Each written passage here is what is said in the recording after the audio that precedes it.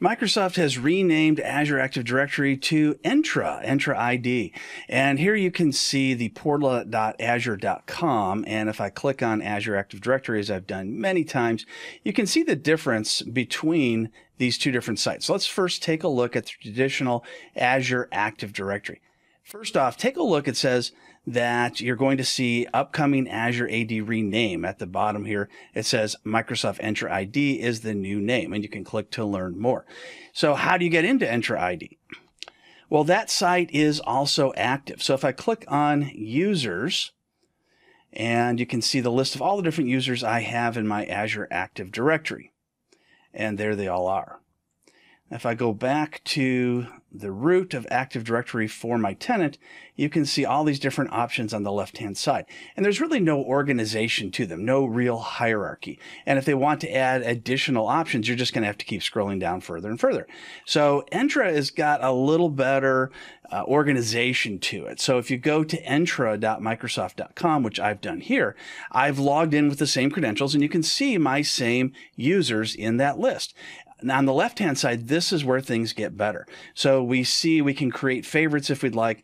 I'm going to expand identity. So under identity, you see a lot of the same things that you saw under the Azure Active Directory page that you just saw.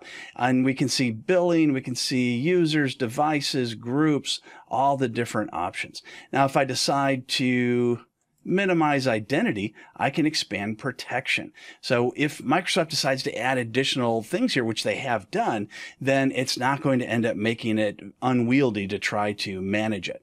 So I'll just go ahead and minimize that. Then you have identity governance, verifiable credentials, etc. So if you go back here, you see those same things.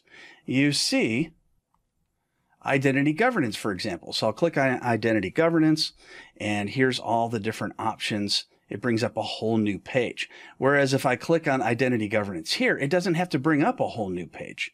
You can see it just shows all the different sub menus. So I can click on dashboard, and then I can go ahead and manage whatever it is I'd like to do from here.